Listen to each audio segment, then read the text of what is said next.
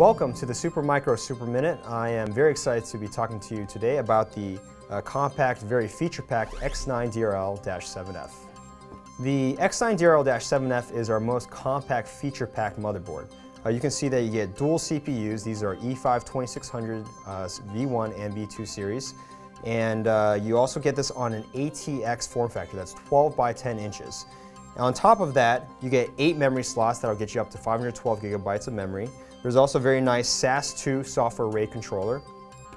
There are SATA ports coming down the left side here. There's a Type A USB for debug.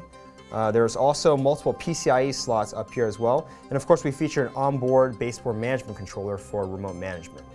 So the size of this board is going to enable this solution in a 1U short depth chassis. So it'll be a very compact solution for low-cost data center deployments, also for small and medium business servers.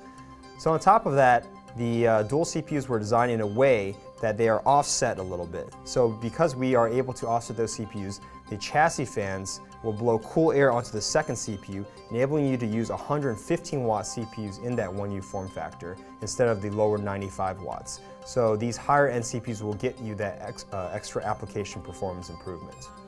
So if you're not willing to compromise on the feature set, but you do want your server in a very compact 1U short depth form factor, this X9DRL-7F is going to be a perfect fit for that.